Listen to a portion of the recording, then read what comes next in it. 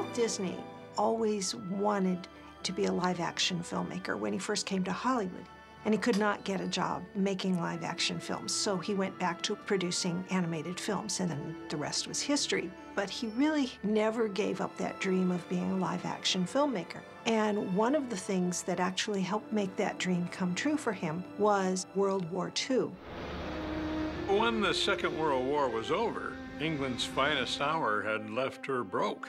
And one of the things they did to try to help things along was to freeze all the money that was owed to other countries. And that included a lot that was owed to Walt Disney. All the money that Disney earned in Britain from the exhibition of his films, Pinocchio, Fantasia, Bambi, Dumbo, couldn't be taken out of the country. So Roy Disney, Walt's brother, wonderful businessman that he was, talked to Walt about making productions in England where they could spend those frozen funds.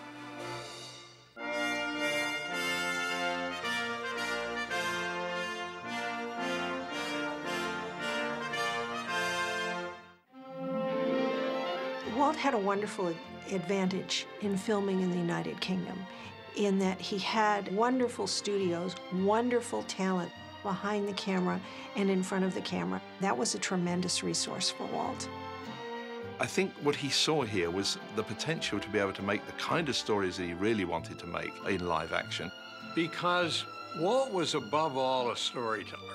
And so many of the stories that he wanted to tell had come out of England in the first place. When Walt started making live-action films in England, he turned first to British history and British literature. Walt's favorite writers were Mark Twain, the quintessential American writer, and Robert Louis Stevenson, the quintessential British writer. So, of course, the idea of starting out by making Treasure Island, that fit right in with what Walt loved. So in 1950, he made his very first completely live-action film, Treasure Island. Doctor! Flint's map! And then he went on and he made the story of Robin Hood and his merry men. Astutely. To the south! And Rob Roy and the Sword and the Rose. And it was wonderful for him to personally be on a set watching live-action filmmaking. Byron Haskin directed Treasure Island. He was a good director and got a wonderful performance out of Robert Newton. Ain't that a beauty now? Then Walt brought in a director that he'd keep with him for quite a few years, and that was Ken Anakin. Ken Anakin came to first direct the story of Robin Hood. He directed The Sword and the Rose. Years later, for Walt, he would direct Swiss Family Robinson and Third Man on the Mountain. The first time I actually met Walt, I was testing an actor to play Friar Tuck. And I turned round, and there was Walt. And he waved me like this, so I went over. And Walt said, I have a very clear view of how I think Friar Tuck acts. He knew all the words of a script, and he gave a performance, even singing the song that Friar Tuck sings in the picture. And when he'd finished, the whole crew applauded him. He said, well, that's how I see him. You go ahead now and do what you feel about him.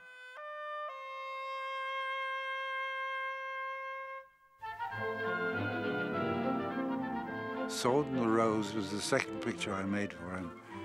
This is one of the pictures that didn't have any appeal to young people. Believe it or not, he decided, I'm going to make a picture that really reflects my view and my experience of coping with powerful people. Come forth and receive the ambassadors of France.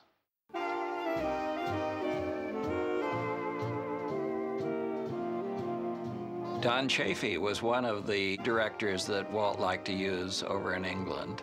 Don Chaffee started with Walt in 1961 with Greyfriars Bobby. You come to me if you belong to me. And did 7 films for Walt. The director of Dr. Sin was James Nielsen. Nielsen had done several films for Walt in Hollywood, and Walt assigned for his first film in England, Scarecrow, Romney, Marsh. Walt, whenever he tried something new, would be very involved. He really cared about the storytelling, and he was himself a master storyteller, but he also trusted his team to put together the story and show it to him. Perce Pierce was the person that kind of watched out for the filmmaking that was going on in England when Walt couldn't be there personally. Walt seemed to rely on him more than anybody as a producer because he was a very honest man and he was absolutely devoted to film, and he was really Walt's right-hand man. Perce Pierce was a sequence director on Snow White, he was a story man on Pinocchio, and he was the head of story on Bambi. Frank Thomas of the great Disney animators called Perce Pierce the best story man after Walt at the Disney studio. England was filled with wonderful craftspeople who had done amazing things in British films. For example, Walt's favorite art director was Carmen Dillon, a little woman, very intense, and with a fantastic memory for all kinds of details. Carmen Dillon knew everything about every piece of furniture, every object, every brick, and every brack. It was Carmen Dillon who found Peter Ellenshaw. Peter was a matte painter. This is a sheet of glass. You make a painting on it, you shoot through the glass, and it's in proportion to the set behind it, so it looks real. Walt could talk to you on the level of an artist. He could transfer his feelings into you. He really had a wonderful way of doing this. Walt Disney went with his crew to Nottingham, to the forest, and he said, well, the oaks are good, but the castles are run down. He said, Peter Ellenshaw, you could paint better castles than they have here in Nottingham, can't you? Oh, yes, Walt, of course. Well, fine. We'll use Peter's castles, and it will look like merry old England. It'll be a lot better than this. Walt fell so much in love with what he could do that he then hired Ellenshaw to come to America and be established in the studio and did all the painted mats for every picture that Walt did after that. Walt Disney's Disneyland. Walt knew this was an opportunity to start making films for the Disneyland television show and then re-edit them and release them theatrically. At the time, color televisions were not everywhere, so the films had to look good in black and white, but they also had to look good in color. The green, the sunshine, the sparkle, what you think of as the English countryside that came from those marvelous cinematographers who loved England themselves. Guy Green was absolute perfectionist. There was one scene he was having to light. He'd been at it all morning, and as we broke for lunch, he said, sorry, Ken, didn't work. I'll do it again after lunch. Guy was the one who really made Walt very happy and certainly established what could be done if you came to England. Walt really enjoyed visiting Europe. It was an opportunity to share some of his work and have a little bit of vacation with his wife Lily and his daughters. And he was always like a sponge, absorbing whatever he saw went into the back of his mind as an idea for something else. Walt would watch a little bit of the shooting, and then he heard about a model railway a man had in Beaconsfield.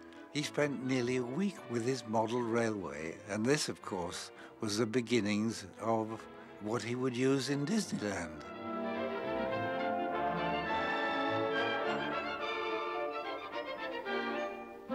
The films that Walt made in England were always very highly regarded. Great care had gone into the making of these films, and they were well written, they were well directed, they had excellent casts. It's Thomasina. She's come back. And by taking advantage of location shooting, he was able to inject into all of these stories a wonderful sense of reality, but also an opportunity to show audiences some of the beauties of the rest of the world. What those English movies mean in the legacy of film is they give you a way to pass on to your children and your children's children what an English woman, what an Englishman is like at their best. This is what the great stories have always done.